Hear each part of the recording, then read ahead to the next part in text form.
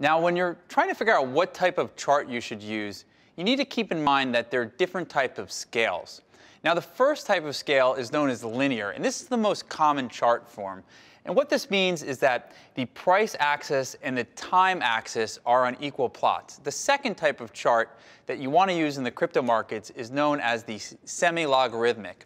And what this does is it's going to show you a percent price change that's the same all the way up on the y-axis, and I'll demonstrate that in a second.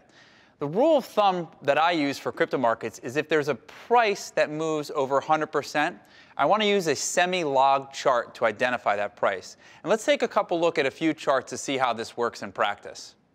Right here, you're looking at a Bitcoin chart. This is Bitcoin on the Bitfinex. And you'll notice this is not a candlestick chart right now. This is actually an area chart. So the area chart is basically a line chart with a shaded area below it. And this is a good way of illustrating a longer-term chart trend. It starts in 2015, and you can see this is about 3 years worth of data.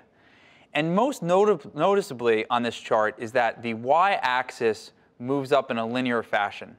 Okay, so from 0 to 2000 to 4000, all these numbers jump in the same arithmetic formula.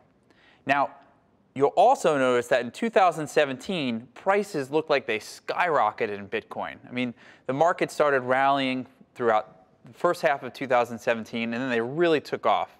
And that's true, prices did jump. But if you think about things on more of a semi-log area, this rally is no different than ones we've had in the past. In fact, not much different than ones we've had in the last few years. So a semi-log chart on the y-axis gives us a percent change in prices.